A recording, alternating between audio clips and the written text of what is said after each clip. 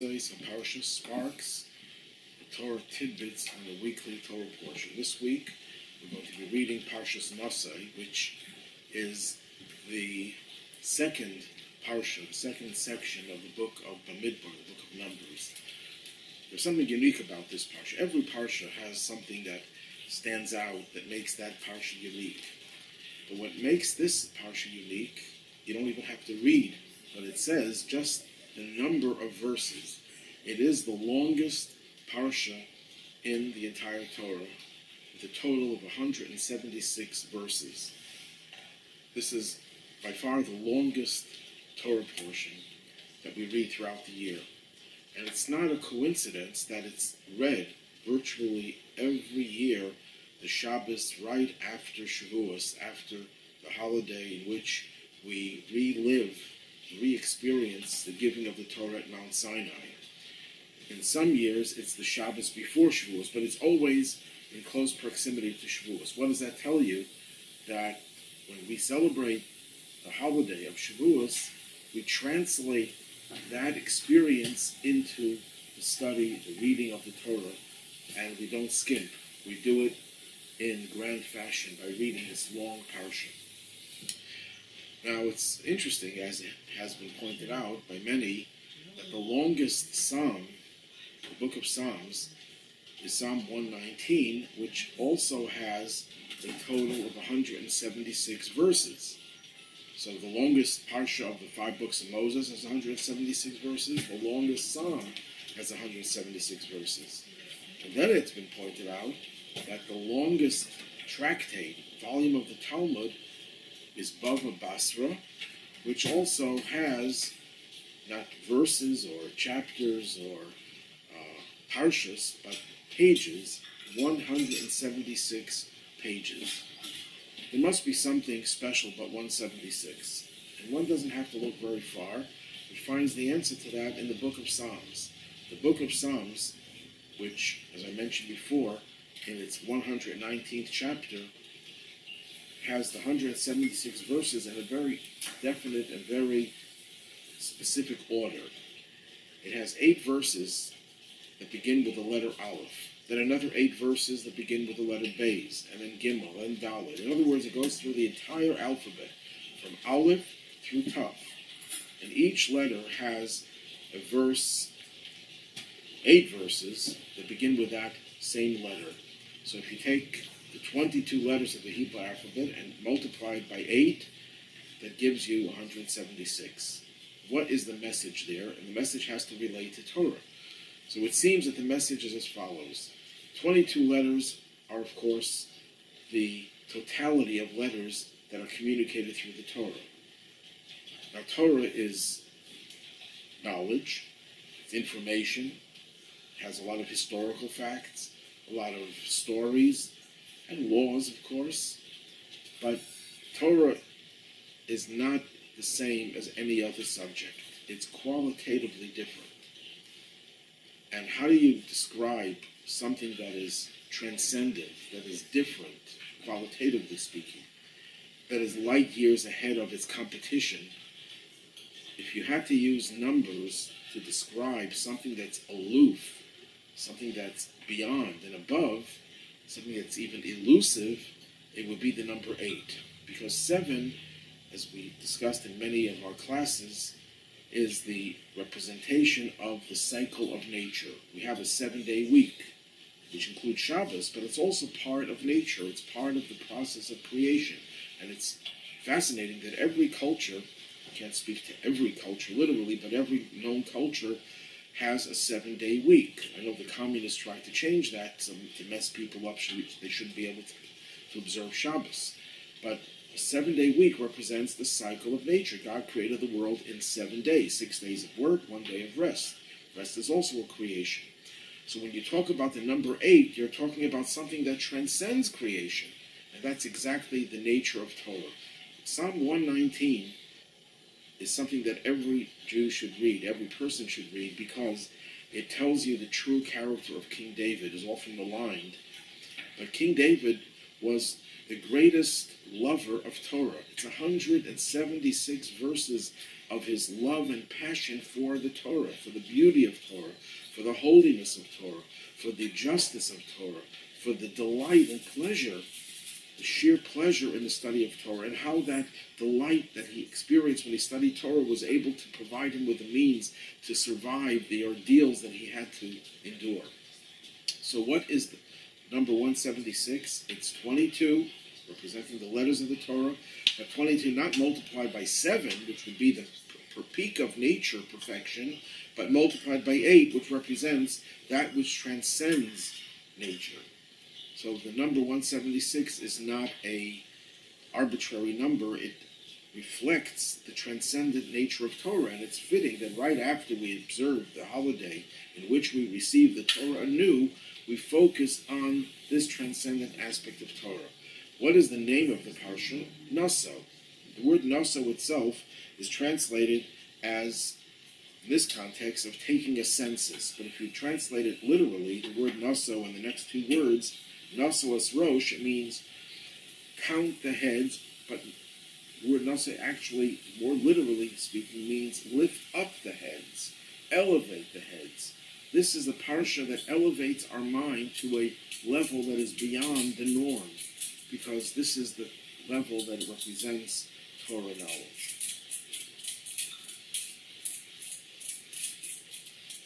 Now, if we go into the actual text, the end of the preceding parsha, God commissioned the Levites to do the work in the temple, specifically carrying the temple and all of its implements, and the Mishkan, the tabernacle, and all the vessels. And they were told to count the children of Kahas. Kahas was one of the three sons of Levi. Levi is the third son of Jacob. And Levi has three sons, Gershon, Kahas, and Merari. And Kahas were charged with the obligation to carry the ark and other vessels of the temple.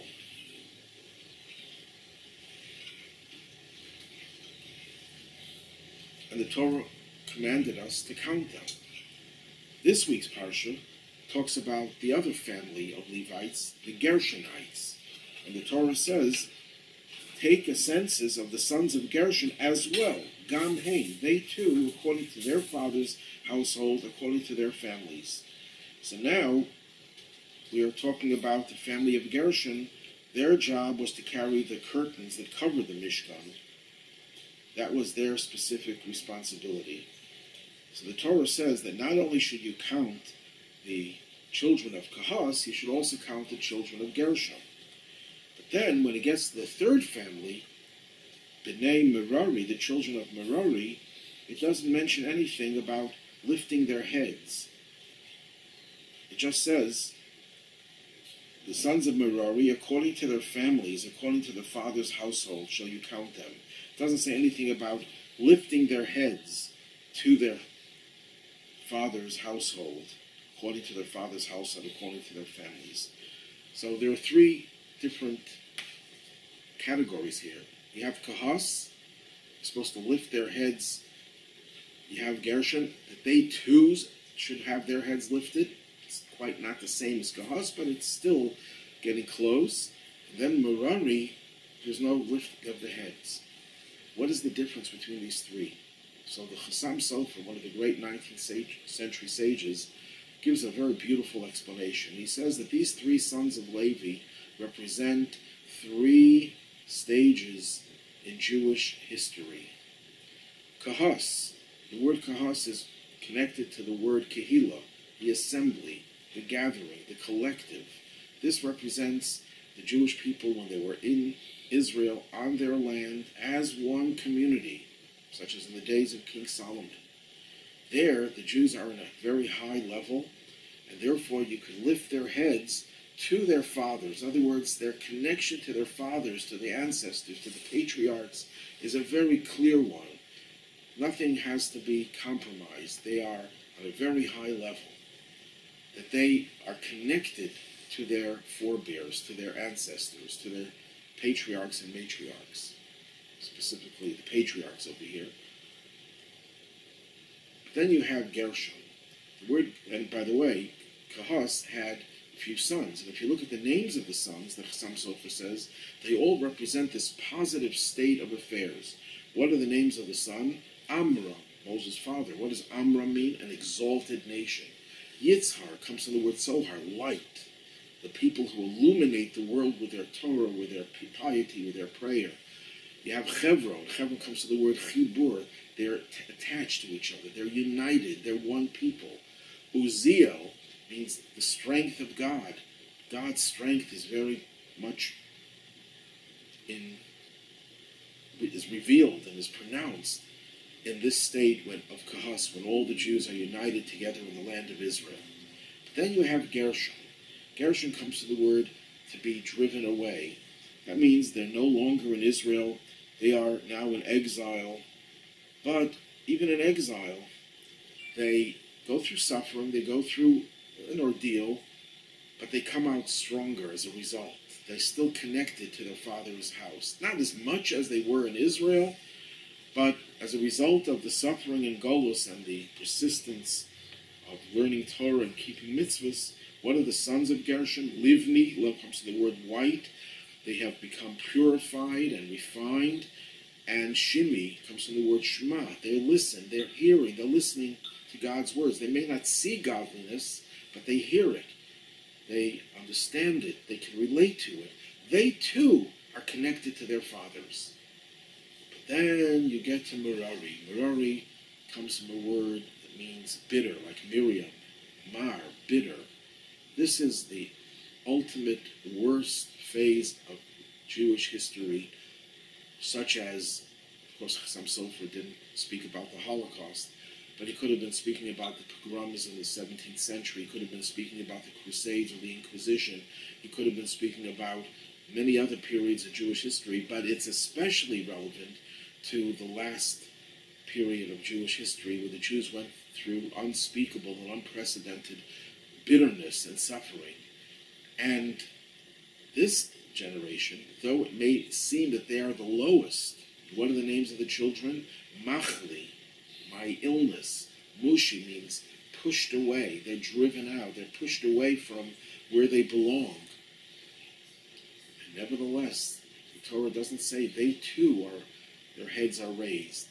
They don't have to have their heads raised. This is a surprise ending. You would think that he would say this is the lowest of the three. He says, on the contrary, these people are the highest of levels. They don't have to be connected to their fathers because they are greater than their fathers. This statement of the Chassam Sofer echoes something the Alter Rebbe, the first Chabad Rebbe, once said, commenting on another verse in this week's parsha, next week's parsha, I should say. At the very end, it talks about how Moses was the most humble person on the face of the earth. And the question is, how could a man who knew that he was the greatest person that ever lived, the greatest prophet, and that God himself told him that, how could he have been so humble? The classic answer is that he knew that his gifts were given to him by God. But still, what humbled him? What made him feel so humble? The Alter Rebbe once explained that God gave Moses a vision of the future, as the Talmud relates. When he came to the last generation, the last period of exile before Mashiach, which obviously he's referring to our generation, the last century, and perhaps even the last few decades, and he saw the difficulties, the trials the Jews will go through, unprecedented, and he could have been referring to the suffering and pain of the Holocaust, or the communist tyranny, or he could have been referring to the threat of enticing assimilation that exists in the Western world, which has taken so many Jewish lives from us, spiritually speaking. These twin phenomena, the persecution and the assimilation, have been the greatest test that any nation could have ever endured, and yet we came out of these tests intact. We still have not lost it. We have not lost our faith, and we will not lose our faith. We are committed to Torah and to mitzvahs. When Moses saw that, he was floored. He was humbled. It's precisely our generation that may appear to be murari, bitter, we may appear to be machli, ill, we're not in good spiritual health, it's precisely our generation that has shown so much spiritual wonders that we are still strong in our commitment, and therefore we transcend our fathers. They look to us as the ones who will bring the Mashiach and redemption.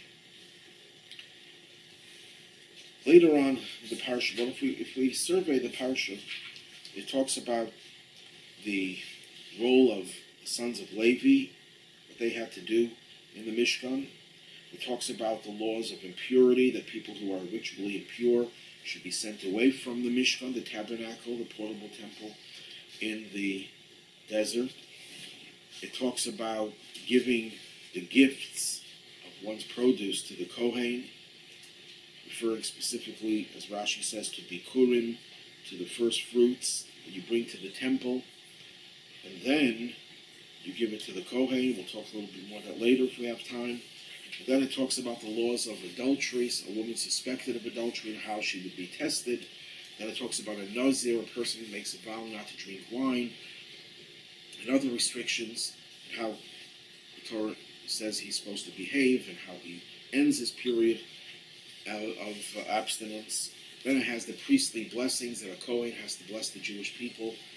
And then the Torah goes through the dedicatory offerings brought by the 12 leaders of the 12 tribes. That takes up the balance of this parsha. If you look for a theme that runs through all of these, a thread, I should say, that runs through all these different themes, it's the theme of shalom, of peace. The idea of peace, because the Talmud tells us, and Maimonides codifies this, Lo nitna Torah ela lasa shalom ba'olam. Torah was given exclusively to bring peace to the world. Now here it doesn't mean peace. The way we talk about peace with North Korea, we talk about peace in the Middle East, that's definitely part of it. But peace is a much more ubiquitous concept. It applies to so many different areas of life. Number one, there's peace between God and the world. Peace between the physical and the spiritual. Peace between husband and wife. Peace between body and soul. Peace between one neighbor and another neighbor. Peace between one community and another, one country and another. All these forms of peace are all lumped together in one word in Hebrew, which is shalom. It's interesting, the Talmud says that if you have a dream of any of these three things, it's a sign of peace. A pot, a river, or a bird. What's the significance of this? A pot, they explain, is what makes peace between fire and water. You want to put fire and water together, one will evaporate the other, or one will extinguish the other. You put water in a pot, and you put the pot on fire, you can cook food. That's peace within the home. Then you have the river. The river travels from one place to another. That's where you extend the peace outside of your own environment, of your own community. But still, the rivers don't flow outside of your country. Usually they only stay within a certain prescribed geographic area. Then you have a bird that can fly across the sea to a completely different part of the world. So there are different stages and different levels of peace. And if you go through all these themes, they all revolve around the concept of peace.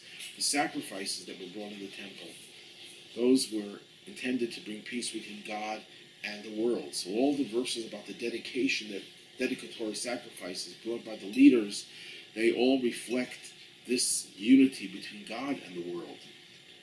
In fact, the word for one of the offerings is shlomim, the peace offering, because it brings peace between God and the world. Then you have the priestly blessing, where he blesses all the people. That's the idea of peace within the Jewish community. Then it has the laws of a woman suspected of adultery and how she's to be cleared. That refers to the peace in the home, the domestic peace. Then you have the Nazir, who was a person who's steeped in physical hedonistic pleasures and therefore makes a vow not to drink wine, to abstain. That's to create a real healthy balance between body and soul, to bring peace between body and soul. So we have all these different aspects of peace all hinted in this parsha. Now, getting back to what I was saying before about the giving of the first fruits. The Torah describes that as if it's a two-stage process. First, you bring it to the temple. Once it's in the temple, you give it to the Kohen. Why couldn't it just say, bring it to the Kohen? So the Rebbe says there's a very basic lesson over here when it comes to giving charity. I guess this is based on human psychology. Some people, they feel that when it comes to giving to God, yes, of course I have to give God. God created me. God sustains me. God gave me all my wealth. Whatever I have is His. I owe Him something. So if the temple demands or asks for some type of contribution, an offering, why not? Bring it to the temple. But when the Torah says, give it to the Kohen, or parallel to that would be, give it to a poor person rather than to an institution, sometimes you find people, of course this is a generalization, there are many people who would take exception to this, but there are many people who would say, why should I give it to him or her? Let them work for it. Or, it's my money, why should I share it with someone else? If it's God, okay, God is different. He owns everything. Everything belongs to God, and I have to show him my gratitude. But this poor man never did anything for me. Why should I share my wealth with him? So that's why the Torah says, before you give it to the Kohen, we don't want you to give it to him begrudgingly, reluctantly. Give it to the temple. This is God's. And that people are happy to do. The Bikurim was usually brought with a lot of fanfare, with a lot of joy and celebration. Once it's in God's possession, and then you give it to the Kohen, you don't feel bad about it anymore. Why? Because it's not yours. You've given it away already. If it would be directly to the Kohen, you might have some misgivings, which is wrong. And there are some people who actually are the other way around. They feel a lot of compassion for poor people, but they don't have that feeling for organizations. And they would rather give to an individual than to give to an organization. Well, that's a different type of mentality, and the Torah addresses that in other places, how to deal with that kind of a mentality, where you give to the poor, but you won't give to an organization. Because the reason why people sometimes give to the poor is not because they care for the poor, but they care for their own sensibilities. They cannot tolerate seeing someone suffering. So some people wouldn't walk by a place where they see people living in squalor, so they'll take a circuitous route to get home so they don't have to see the suffering. Now, that's not a sign of nobility, that's a sign of you're just concerned with your own feelings and not with the need to help those who are destitute and could use your help. So that's a different problem and has a different approach. Here we're talking about the person who would give to God but would feel difficulty in giving to an individual. Then the Torah, as I mentioned before, speaks about a woman suspected of adultery. Now, the Hebrew word for that person is sotah. Sotah is connected to the word in Hebrew, shota. Shota means a fool, an imbecile. So what's the common denominator in those two words? Sota literally means deviating. Someone who deviates from the norm of decency, civility, modesty, holiness, purity. But what is a shota, a fool, an imbecile? Someone who deviates from the norm of rationality. Someone who does not behave rationally. But the teachings of Chassidus tell us that there are actually two types of what is called shtus, folly, foolishness. You have foolishness where you go beneath the line of normalcy, and you have foolishness, folly, that goes above and beyond the line. When people learn to follow Jewish law, and they find in themselves the ability to live a Jewish life, they carve out a comfortable niche, and that's where they will stay. They will extend their devotion to God, to Torah and mitzvahs, as far as their comfort zone will take them.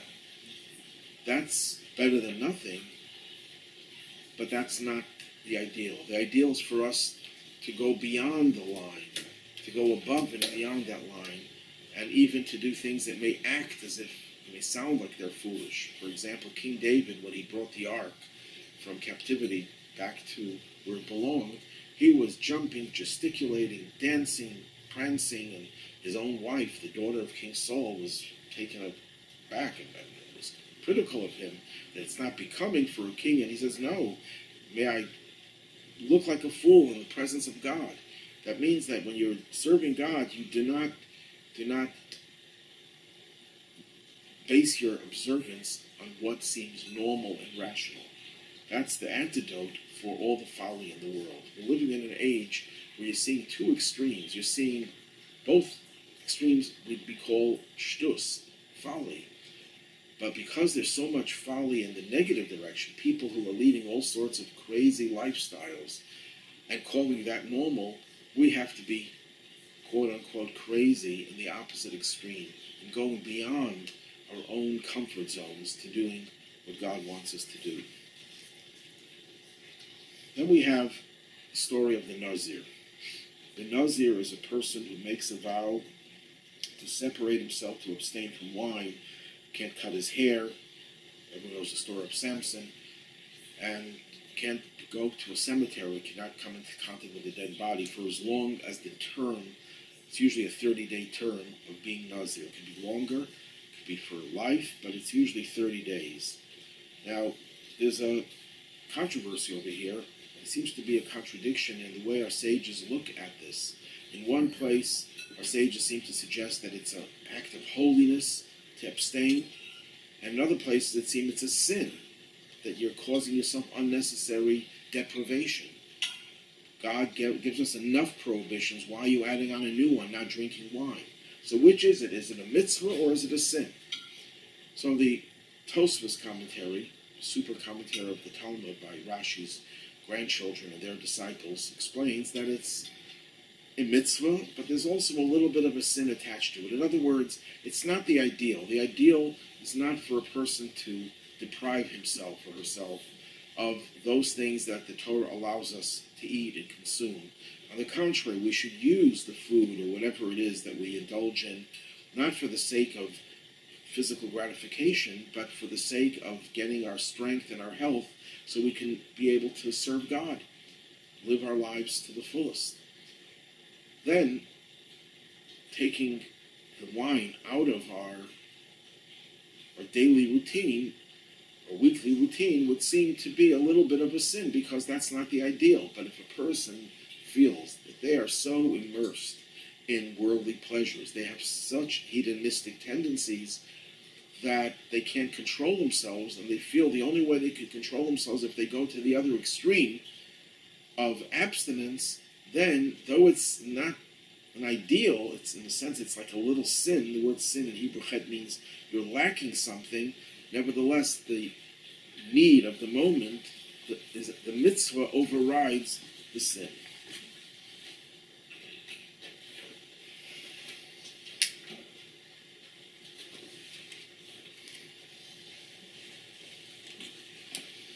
There's a beautiful explanation from one of the students of the Baal Shem Tov.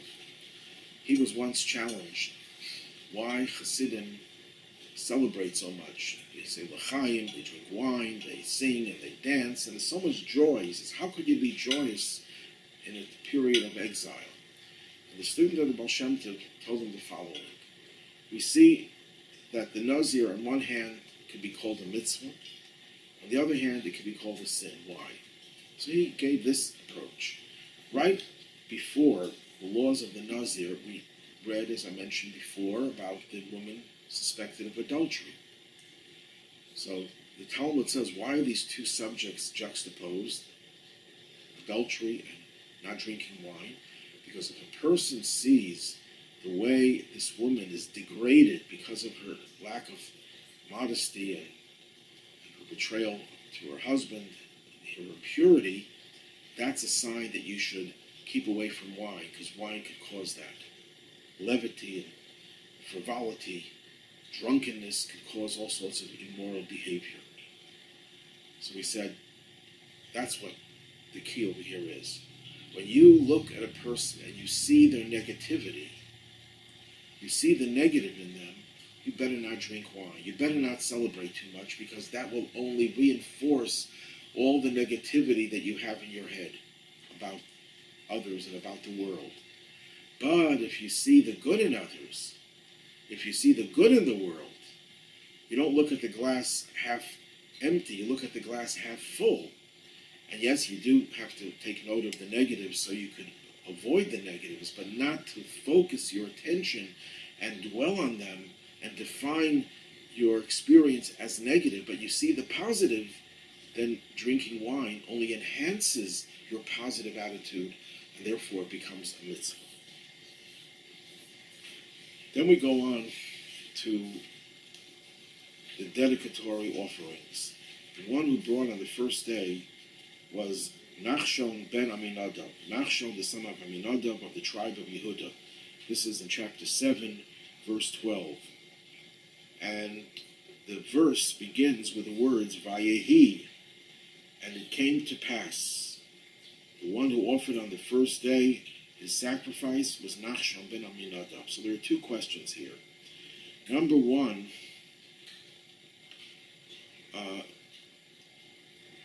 it says the word Vayehi, that's the opening word, and it came to pass. The Talmud says that the word Vayehi usually indicates that something negative has happened, some type of misfortune, something painful has occurred. What's painful over here? This is a joyous occasion. They're dedicating the Mishkan. The second question is, the way the verse is phrased, it sounds like that the sacrifice was Naso. In the English translation, it reads, the one who brought his offering on the first day was Naso, son of Aminadab. But that's not how it's translated literally. If I translate it literally, it would read, and it came to pass, the offerer on the first day, his sacrifice, Naso. Not his name was Naso, but it seems like he was the sacrifice. And Rav Pinchas of Koritz, the famous Hasidic master, disciple of the Baal Shem Tov, answered that Naso was such a humble man that when he was chosen to be the first, he was in distress. He says, why me? Why should I be chosen? Who am I? And his humility was so profound that he was actually the sacrifice. What he brought later was the icing on the cake, but the cake here was, the sacrifice here was that he had humbled himself. That's the ultimate offering, when a person is able to humble himself. We all remember the story of King Saul, who was told to wipe out Amalek, destroy their animals, and he didn't do that, because he thought he could use the animals for sacrifices. And the prophet castigated him and says, God wants you to listen to him more than a good sacrifice.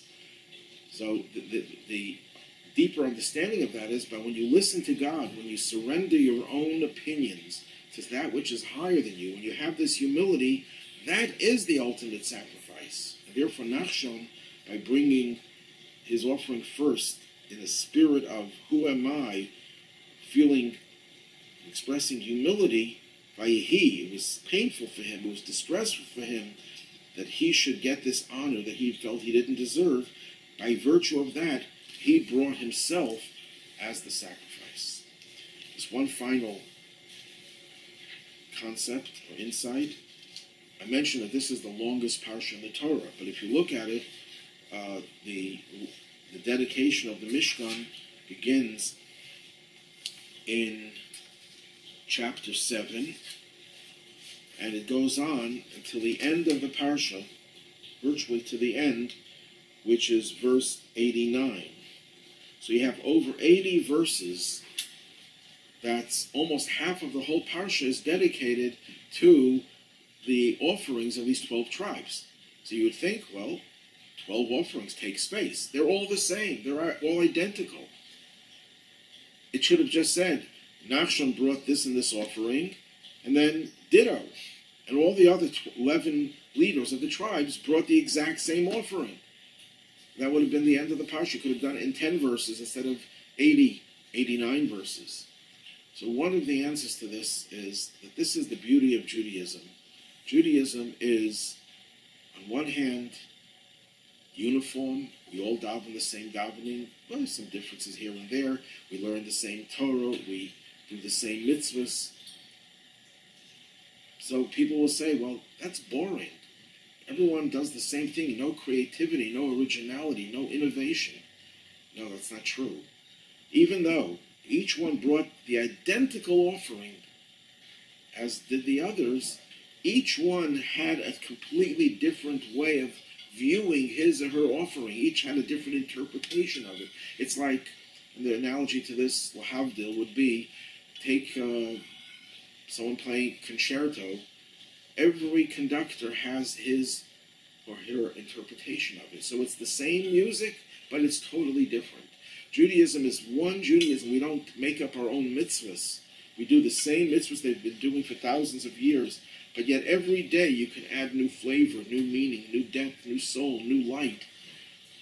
And in that sense, everyone brings a different offering, even though it looks to the outsider as if we're all doing the same thing. When Mashiach comes, the whole world will be united. We'll all be serving God. It says Shechem Echad will be serving God with one consent. Yet, there'll still be all the differences that we have today. Israel will still be divided into 12, actually 13 sections, because the ultimate perfection is when you have unity within the diversity.